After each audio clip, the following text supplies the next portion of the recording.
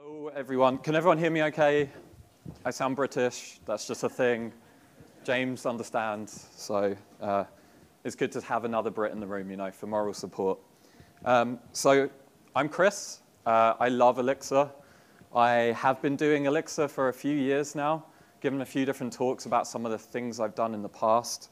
As Desmond already said, we host a podcast together. It's definitely worth checking out. We talk about a lot of the things that we've kind of been going over today as well, so might be worth listening to the back catalog, just, you know. And Desmond likes to plug his consulting business on there as well, so you can hear about that. And I also help organize the other EMPEX, so the one that's in NYC, which hopefully we'll see some of you at. And shout out to all the New York crew who are here today.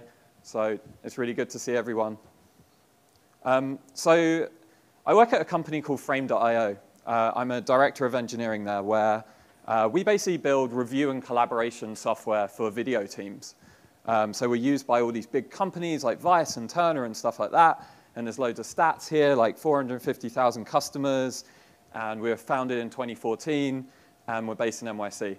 And basically what I'm going to talk to you about today is quite a long journey that we've been on over the last year, where we've gone from Ruby on Rails to Elixir and Phoenix. So I'm going to give you like a whirlwind tour of some of that journey. Like, honestly, if they would have let me, I probably could have spoken for the whole day about some of the things we've been doing. And that's not because I like speaking. It's probably because there's just been a lot. So hopefully you'll get a little taste of that today and see some of the great use cases for Elixir in the wild as well. So let's start off by saying, why did we do a rewrite? And why was that in Elixir? So first of all, yes, we did that thing. I'm sure everyone's familiar with this blog post. Sorry, Joel. Yes, we did a rewrite. I'm going to try and justify some of the reasons why we did that today. And actually, Andrew mentioned this really, really well and succinctly earlier about, you know, software grows. Software grows over time, and it gets complex, and it gets messy. And when you're in a startup especially, like, requirements change, right? You're working on one thing one week, the CEO comes to you the next week, and he's like, you know what, we need to pivot. And often the code bases reflect some of that. And that's very, very much the position we were in at Frame.io, with a lot of debt in the code base. So I'm just going to run you through some of the key issues that we had. So it was a Ruby 1.9.3 app running Rails 3.2. Two major versions out of date now for anyone who keeps up with the Rails community. So it had no tests, none at all for anything in the app whatsoever, which also coincidentally makes rewriting it quite difficult, but I'll get to that in a bit. So it also had this custom ORM that was backed onto DynamoDB, which you might be thinking, well, that's quite unusual given that Rails comes with this framework called Active Record. And yes, it was quite unusual. So this talk's recorded, and I'm going to feel really bad for our CTO, who wrote quite a lot of this. But hopefully he won't watch. So there was a lot of meta-programming everywhere across the app. Like, it takes you a really long time to trace any calls to see the source of them. There was absolutely no logical separation of any aspects inside of the application. So being a collaboration app, it's all about what can you access and when and how. And there was none of that. It was very much your classic MVC, put everything in the models and have really fat controllers. And also, there's no metrics or visibility into the performance. OK, so that's the API side. Let's just touch on the database side. So I mentioned that it backs into DynamoDB. So for those of you who are familiar with DynamoDB, it's a key value store, effectively like a NoSQL key value store, right? So it's really, really good for horizontally scaling, except we weren't using it in that way whatsoever. So everything was a string, everything, even nulls. There's a value called JT null value, which is a null, apparently, but also a string. All of our foreign keys were stored on the entity, but encoded as a JSON list. So everything, nothing could be updated atomically. So we would actually drop customers' data left, right, and center if there was two updates happening at the same point in time. And DynamoDB costs us a lot of money to run this workload. So, and then to top it all off, no pagination whatsoever because of the way DynamoDB was structured, which resulted in some of our largest customers having response times of up to 45 seconds. And that's no exaggeration. Like, I literally had to up the load balancer timeout to 45 seconds to make sure that we could deal with those requests. So yeah, that's kind of like it in a nutshell. I came into the company, and we were all talking about doing this rewrite. And we really felt like we'd got to a point where moving forward wasn't a great option for us with this existing code base, right? And I'm sure many of you are in the room thinking, you know what, my code base is bad, but I probably wouldn't rewrite it. And I completely understand that perspective as well. Rewrites are big, they're hairy, they're dangerous, they're costly, right? We decided that if we were going to make a dent into this thing, which is a monolithic API, that actually our best bet was actually starting over and rewriting it and carrying on. So why Elixir? Again, I think like the speakers here today have done a really fantastic job of arming all of you in the room who haven't used Elixir yet with a lot of the reasons why it's so fantastic. For us, we had a lot of Ruby and Python developers. I think the ramp up there is pretty straightforward. There's a lot of people who've made the transition. The concurrency was a key aspect of why we chose Elixir. And the fact that we're building on top of something that's been out there, as Emma so rightly pointed out earlier, just, you know, it's a fantastic thing that we're building on top of years of legacy and very well architected system. And, you know, lovely language attributes as well. But the biggest reason was really that someone else had sold it, and I was kind of just coming in and helping to bring that thing to life. But so next, I really want to like take you through what the system looked like and what we shipped, and then give you a bit of a tour through some of the more kind of interesting parts of the system as well. So sorry, this diagram might be quite small for those in the back. Had to try and fit in as many of the services as possible. So really, we had this big monolithic API in the middle. It was a Rails API.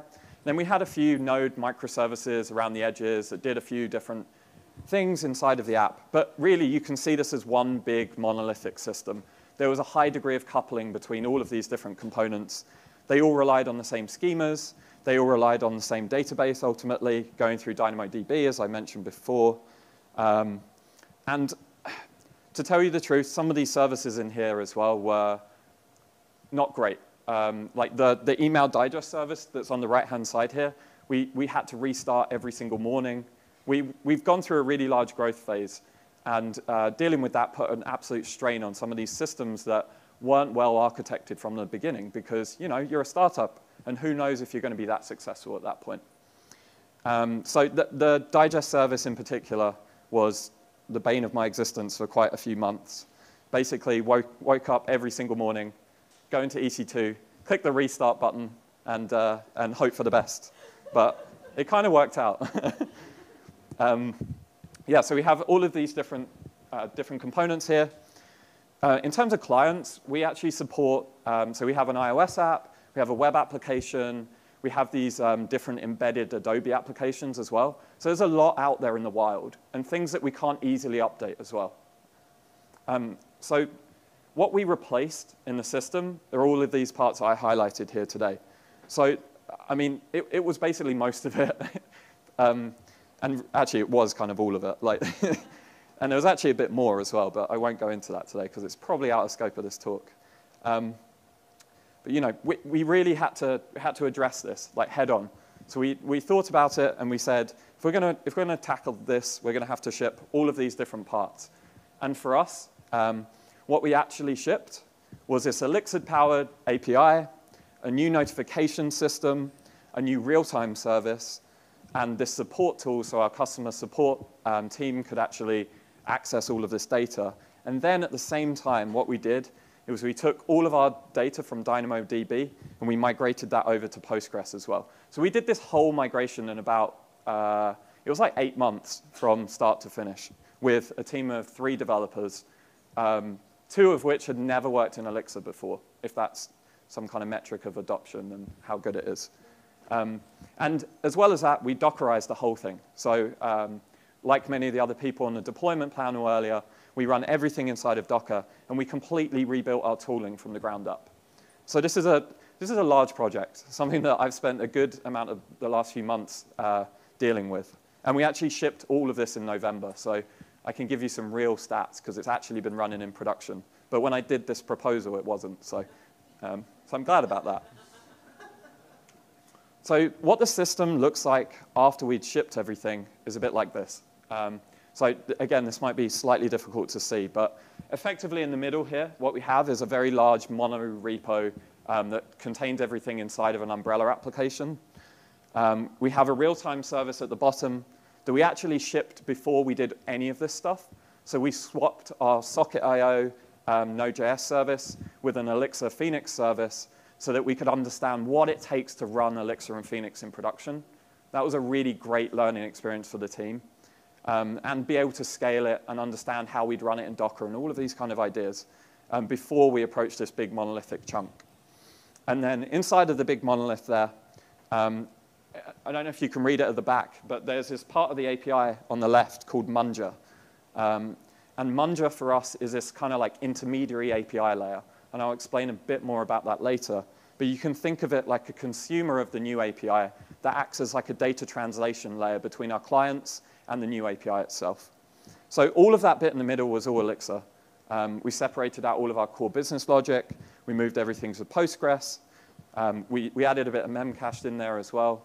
And yeah, this is kind of an overview of the architecture there.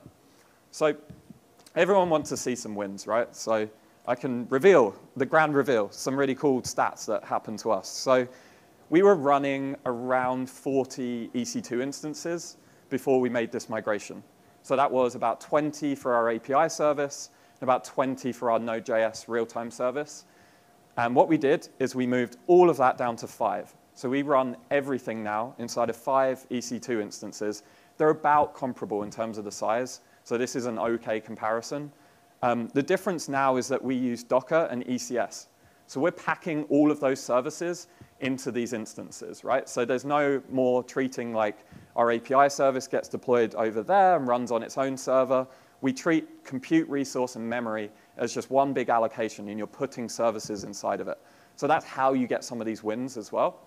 And if you haven't looked at stuff like ECS or Kubernetes or Mesos or any of those Docker kind of scheduling things, it's well worth a look. And I think it's like heretical to say, but I think the Erlang VM runs really well inside of there. I'm sure other people have different opinions, but yeah. So in terms of our response time, we're looking at about a 30 millisecond response time, about 120 requests per second.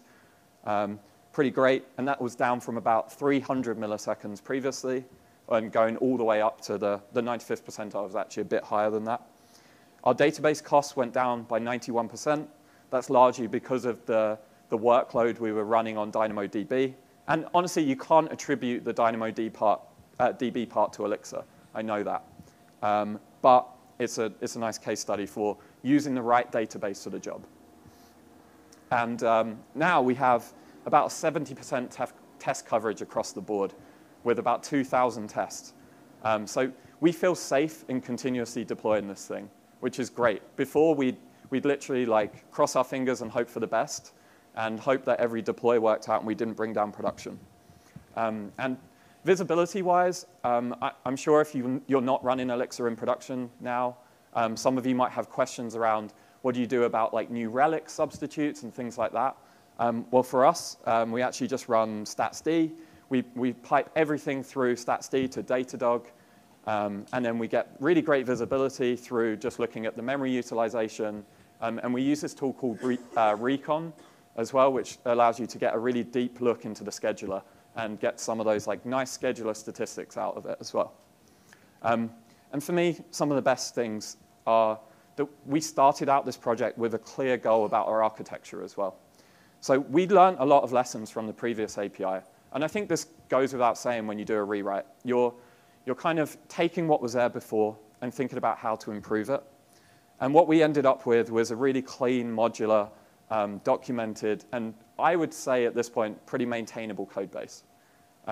So we did a really great job of separating out a bunch of our concerns. Like that authorization logic is now a separate module that we can test independently. All of our service entities are separate. All of our persistence layer and business logic are all separate, so we can test those all in isolation. And for me, the best thing of all has been, we've been running this since November, and literally touch wood, even though it's plastic. I haven't been woken up in the middle of the night, and none of my team have as well. So, you know, we're doing an insignificant amount of traffic through this service. It's not like web scale, but it's pretty high, right? Like, it's significant. And we have had no real large incidents yet. And it runs stably. The graphs look pretty consistent.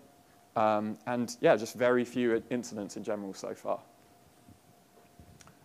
So I wanted to give you a bit of a whirlwind tour through some of these parts of the system. So we're going to go through these 4 parts here, and hopefully they will be interesting to some of you who might be doing something like this yourself. So first of all, the intermediary API. So as I said before, it's kind of a consumer that consumes our new API and maintains the contract between the legacy API and our clients. And that contract means basically stringifying all the things, which isn't that fun, but someone had to do it. And what that meant was it allowed us to ship this brand new infrastructure and brand new architecture without having to change everything downstream. So for us, that was a really great way to show wins inside the business and also move things forward while also making sure that everything that came before will still work. Like, if we didn't do this, we essentially would have had to update it like 4 client applications. And for those teams, they would have stopped development on the product for that long, just be waiting on that, and we'd be bottlenecked by deploying this whole new infrastructure by those services. And you know, this is like, it's an absolute like throwaway part of the system. It effectively meant we were building 2 APIs. So we built the brand new API and then this intermediary API as well. So really, we like added our development time by about 100%. But the way that we looked at resourcing, we felt like it was the best way to kind of approach this problem. And we're looking to throw this away as well. All of those client teams have got on their roadmap to be moving past the old API and the old schema and move into our new API. So I wanted to show you a little bit about how this works. So I haven't started with the HTTP request here, but basically what we do is there's a controller, it calls out to a service. And in that service, what we do is replicate what the old contract of data was. So for this case, it means fetching an asset, which for us is like a video, and then all of the comments associated with that asset as well. So what we did is we wrote this really simple little request library thing here that you can basically, it executes those in parallel and then joins them all together, and then we can take that data and do something with it. And for us, what we do with it is actually encode it from a new type to the old type. So we're going from a new database schema to an old database schema. And I'm a huge fan of protocols in Elixir to do things like this. It's a really good way to just get these kind of polymorphic, generic kind of things inside of your code base. So in our case here, we call an asset a file reference in the old world. And what we're doing is basically moving a bunch of attributes around and then casting it as that struct for the old world, which we call a file reference. So you can imagine the input here being a new video or a new asset, and then the output is an old file reference. And then what we have to do is basically serialize everything. So we made this really janky little type encoder thing that takes in a type, basically turns everything into a string, and I just did this to troll my CTO, sorry. But we take everything as a string, all the inputs, and then turn it into a string and serialize those back out to the clients. And those clients are none the wiser. They think they're still interacting with that old system. Cool. OK, so the next thing I wanted to walk through is a hotly debated subject. And again, I think Andrew did a really great job of speaking at length about how to structure umbrella apps well and thinking about context and breaking things down. So we use this single monorepo, which I think a monorepo has been very effective for our team size. Everyone can contribute to this one single source of code. There's 11 apps inside of it, which is probably pushing it at this point. We're probably going to start to think about breaking those out at some point soon. But for now, it's been great. It means we're all working in one place. All of our deployments are kind of quite simple. Every time we push, we can deploy off of all of this. So the apps look like this. On the left-hand side, we have 4 Phoenix apps. So we have our API, the support tool, Munja, which is the intermediary API, and then this auth app. Then we have a bunch of business logic, and then a bunch of shared components. So the shared components on the right here are kind of interesting. Really, these could be extracted into private hex organization repo-y things now that exists. But we've kept them inside of our umbrella application for the time being. But we have stuff like everything that we do with statsd, we want to share across all the services. We don't want to have to rewrite that every time and all the configuration. So we just dump that in a little app and import that. Similarly, middleware. So we do we have to have like a lot of secure headers. Security is a big concern of ours, working in the video space with large clients. So we put all of those kind of shared components in this middleware library. And then the DB is basically configuration and access into the database with some shared kind of types as well, things like that we need to make use of elsewhere. So just highlighting a few of these applications. So all of the 5 here that I've highlighted are actually things that we deploy and run. So these are apps that aren't just shared code. They're actually things that we look at, run, and people can make requests to and things like that. So all of those applications are built and deployed as separate Docker containers. We use CircleCI 2.0 extensively to do all of this via distillery. If you're not familiar with CircleCI 2.0, definitely have a look if you're doing Docker-based workloads.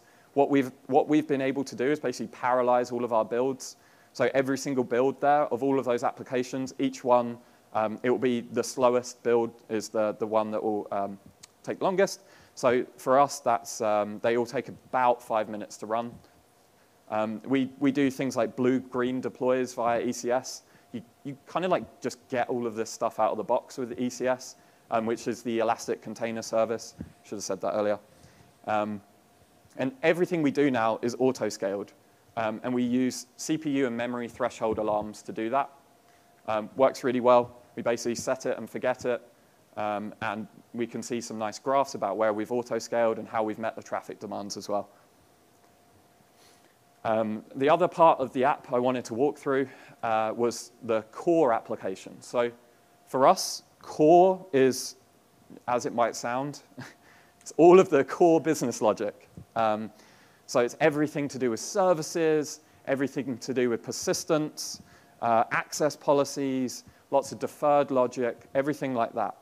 And what we've done is separated it out into 2 contexts. One for accounts, so everything to do with managing teams and users and things like that on the platform, and everything to do with projects, which is everything to do with like assets and adding people as collaborators and things like that. We have lots of different kind of collaboration concepts in the application. And effectively, we make use of the core business logic layer inside of the API and the support tool, and they act as like very, very dumb wrappers that call into this like nicely defined business logic layer to do all of their processing. And actually, the fallback controller in the latest Phoenix as well has been really great because you basically just like write a 2-line with statement, and then you handle the error case just magically in the fallback controller. It's well worth looking at. And inside of this core layer, we have a lot of tests. So lots and lots of tests. They run in about 10 seconds. They're very database dependent, which is usually the bottleneck for us. But it feels good to have that many tests coming from 0. It definitely is like a win for us. So the third thing I wanted to walk through is our event system. So this might seem really familiar. Actually, it's really interesting how well some of these talks have flowed together today. So good speaker selection, everyone. But our event system looks a lot like what Andrew was talking about previously. So we have this single kind of system where every single change in the app is pushed through this event bus and broadcast to lots of different consumers of that change. So it allows us to have this really powerful way to decouple parts of the system. So we use it for things like audit logs. So you want to say what person did what thing in the system, or or analytics. I'm sure everyone here is making use of something like segment or something like that, where you want to say, this event happened for this user. So we use our event bus to decouple these concepts to keep our services really clean, and they just push these events, and everything internally is implemented using GenStage and protocols. I'm not going to show you the GenStage code because it's literally taken from the example on the GenStage documentation for how to do the gen event replacement. And it's been working really well for us. So just to give you a little bit of an example about how this works. So we have our service here, where in this instance, we're creating an asset in the system. We have some function that does the create.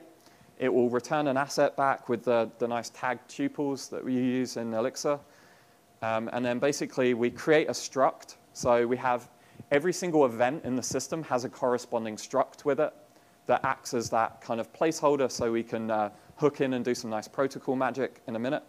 And then we push it through our broadcaster. So that sends it out into the event bus. And then, as I said, I'm not going to show you the broadcaster here, but this is one of the consumers. So our auditor here acts as a place where we write audit logs in the system. So an audit log is what person did what thing on what resource. And we write all of that through this kind of this model. So what we'll do here, the event will come into the consumer. We'll basically call the protocol with the event. And then if it returns something that we're expecting, so if the with statement here matches, then we'll actually insert some kind of audit entry. It's very simple, but it works very well for us right now. And we've scaled this pattern out a lot. So this is what the implementation of that might look like. So we say on the right-hand side here, you've got the asset created event. So we are implementing the type of protocol for that event struct. And then basically that thing will return an audit, which if you look at the previous slide here, you can see that it was expecting an audit in the with statement. And we just build up that struct, return it, and then we're done. And what we've done is actually scale this pattern out for a ton of consumers. So we have audits, we have analytics, we have all of our notifications, we have things that broadcast to our socket service, lots and lots of different events, and they all flow through this singular event bus and then get sent out accordingly. So at the moment, just a caveat with this in our implementation. So the broadcaster here is going to notify every single one of those consumers because that's how we are using GenStage right now. There are definitely different ways to do this, as Andrew showed you before, where you might actually have more of a pub sub model where you're saying, I want to subscribe to this type of event only, and then you maintain some kind of list of the pub sub. And all of our consumers here are implemented as dynamic supervisors. So we get lots and lots of processes processing each one of these requests there as well. Cool. So the last thing I wanted to talk about, giving you the overview of the system, is how we went and moved these millions of records that we have. So how we went from DynamoDB to Postgres. So what we made use of here is Flow. I'm not sure if everyone is familiar in the audience with Flow. Flow is an abstraction on top of GenStage that kind of acts like a stream where you can take in a source of data and then fan out and have loads of processes basically act on that stream of data. So it's a really great use case in our case for we basically stream the entirety of a DynamoDB table and then fan out with loads and loads of processes, taking those DynamoDB records, translating them into Postgres, and then inserting them into the Postgres database. So Flow is a great tool for data processing, and I'll show you a little snippet of Flow code and how easy it can be to use something like this in your own code base as well. But our largest table was 9 million records, and in total to sync every single table, so there was about 22 tables in the system, it took us about an hour of downtime. So we had to turn off the old database, shut down all the system, basically turn on all these data migration tasks, wait an hour for everything to finish, and then turn on the new system. Don't do that. Don't ever do that. It wasn't a good idea, but it kind of worked for us. So how we implemented this was we basically have all these schemas that are really thin wrappers around DynamoDB tables. So you might actually recognize this because it looks a lot like Ecto. So we wrote a really simple wrapper that acts like an Ecto kind of schema. So we can define lots of different types here. So, and this thing will do all of our type coercion from strings into the appropriate types for us as well, which made it a bit easier to deal with some of this data. So we defined lots of these schemas like this. And then what we have is a bunch of flow code here. So I'm going to spend like a couple of minutes and just walk through this just to, so everyone understands it. The statics.measure part is for us is how we get statistics and stats off of this kind of function call. And then inside of that, what we're doing is we're saying scan from the Dynamo table. So a scan will basically say, give us lots and lots of information. And we do that we do a limit here of a certain amount. So we'll put, each table differed on the amount we needed to scan at a time, depending on the size of the data set. So we basically start the stream off by scanning the table, and then we start the flow process here. So flow has this thing called from enumerable, which is from, as you might imagine, from a list or something, and then that turns it into a stream. And then we're mapping over that, turning each one of those things that's coming from DynamoDB into one of those Dynamo structs that I showed you before. And then we basically partition. So what we're saying is for all of those things, we partition by the IDs, and then we fan out to lots and lots of processes. And then each one of those processes, in turn, is then calling a function that's taking that Dynamo schema and turning it into a Postgres schema and inserting it. I know that's a lot, so I can answer questions at the end. And honestly, I wish I had more time. Otherwise, I could go through lots and lots more of this. But if you want to speak about this, grab me after the talk. And then what that from record looks like. So this is the function that took the Dynamo schema and then turns it into a Postgres schema and then inserts it into Postgres. So we're basically doing lots and lots of those in parallel, as many as we can do.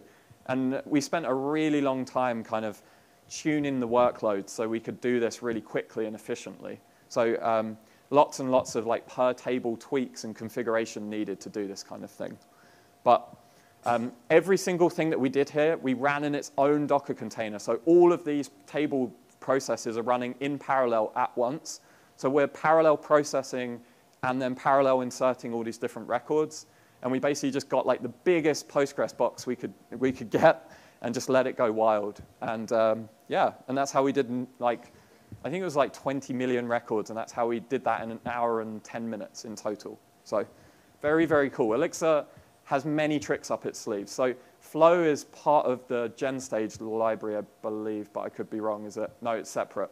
Thanks, James. He gave me a nod. So it's really worth looking at if you're doing kind of like these large data processing workloads, and you don't need something more like a Hadoop or some of those bigger MapReduce kind of jobs, because Flow is effectively doing a lot of that for you. So everything here, we kept running this thing weekly, kept dumping all this data. We were doing trial runs all the time to try and make this process smooth, because taking all of your customers' data and moving it to a new database is kind of terrifying. So we did as much as we could to mitigate the risk of error here as well. Cool. So I wanted to talk a little bit about some of the challenges and some of the takeaways that we've had from doing this. So just there was a lot to go into, and I know I've gone through some of this quite quickly, but I'll just recap some of the biggest problems that we had during this journey. So as I said before, when you have a system with no tests, where basically everything is hearsay about how it works, re-implementing that system is really difficult and error-prone.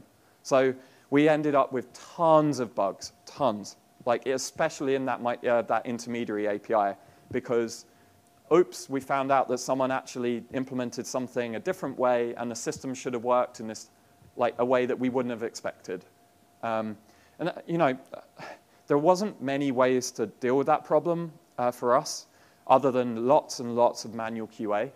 And that was a very error-prone and slow process, but we eventually got there ironed out most of the kinks. It took us like another 6 weeks extra from when we thought we were going to ship this system to when we did. But I think that's a reasonable amount of time given the complexity and what I've kind of gone through today. As I said before, we had lots of new developers trying to learn Elixir and ship a project. That's, it's a lot to take on. These were brand new members to the team as well, so immediately you don't have that kind of institutional knowledge about how things should work. So what we really did is we had a few more experienced members of the team kind of going forward, establishing a bunch of patterns, laying out the foundations, and then letting those other members kind of come in and work on top of that. And that was actually really good. That worked really well for us. We implemented lots of style guides. We had Credo as a linter. We're trying to enforce lots of quality in the code, so everything has to have like documentation on all of our public functions. We generate docs off of everything here as well. So we enforce lots and lots of conventions on the team. And I think that really helped people get over some of the learning hurdles as well. And then the other thing here is just shipping a new system and a brand new database where you haven't run the workload at a production scale is a very difficult thing. So especially in Postgres, where the performance between what you might be running in dev and production might be wholly different, right? So in dev, you might have, or your QA environment, you might have a few thousand records. And then in production, you might have a few million records. And the way indexes work and things like that are very different between those two. So what we actually ended up doing is replaying a bunch of traffic and really thinking about those kind of ideas before we shipped this thing, so we could get a handle on how it would run in production. And then the other part of that, as I said before, was we used a single service as a test case of getting Elixir into the team and making them understand how to run it at scale.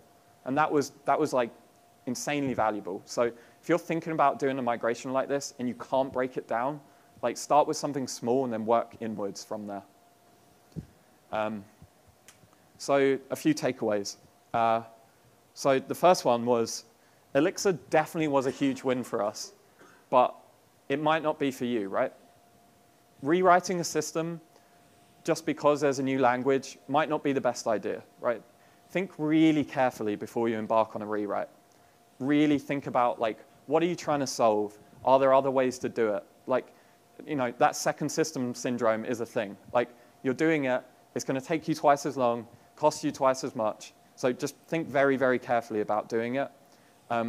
Elixir was great for us because of the concurrency model, basically, and the fact that we could ramp a lot of our developers up and use lots of these really great attributes of the language to kind of promote lots of the explicitness and get a much more maintainable code base out of it. So, but I think your mileage may vary is a saying that Desmond and I say a lot on the podcast, and it actually is definitely true here as well.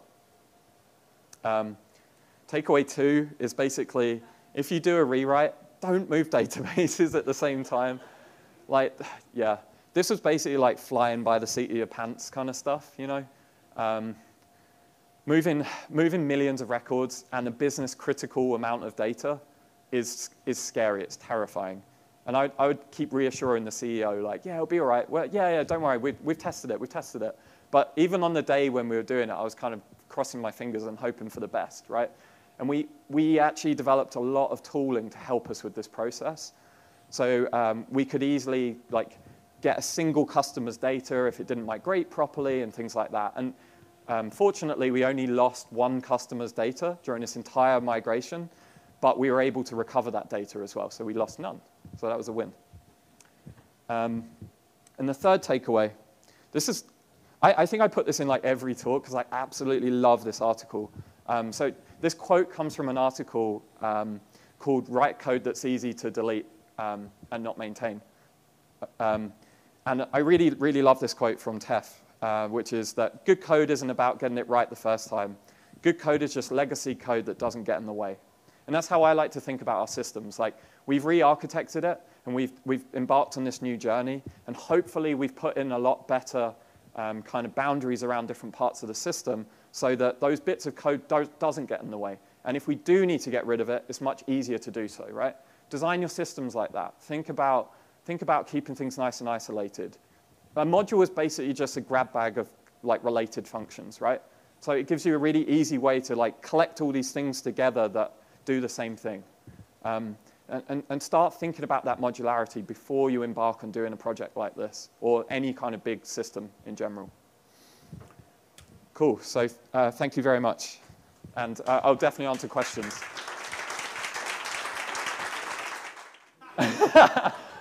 So can you repeat the question? Oh, yes, sorry. He said, how can you lose one customer's data? That's a very good question.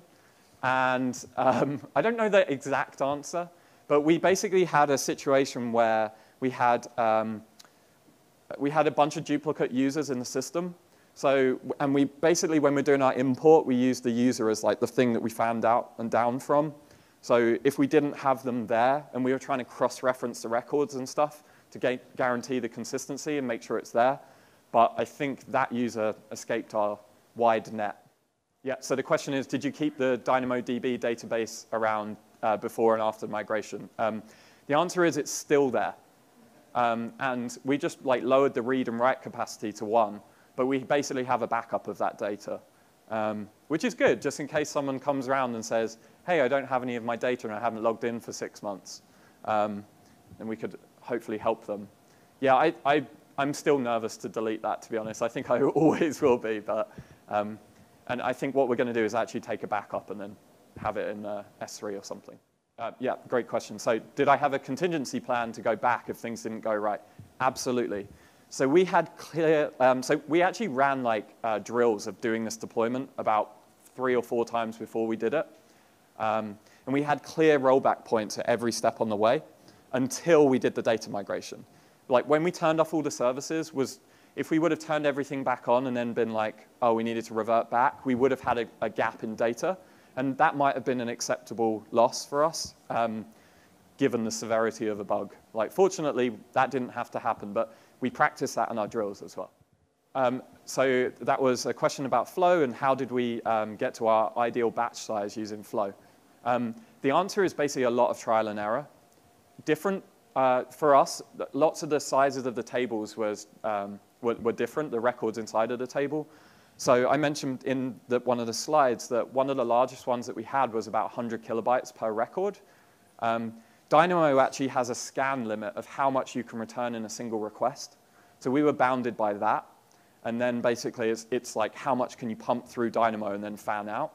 And really that was just a massive like trial and error, tweak it, see if it took longer, run it again, drop the DB, run it again. It was, yeah, lots and lots of trial and error. But that's why we started doing these like migrations like way before we got to the finish line, you know. I would say we would, oh, sorry, so the follow-up question is how many weeks did it take? I would say we were doing that for about 3 months, probably doing it once a week. And for us, we needed all the data in dev, in our like QA dev environment, because that's where we're doing all of our acceptance testing against the new API and the intermediary API.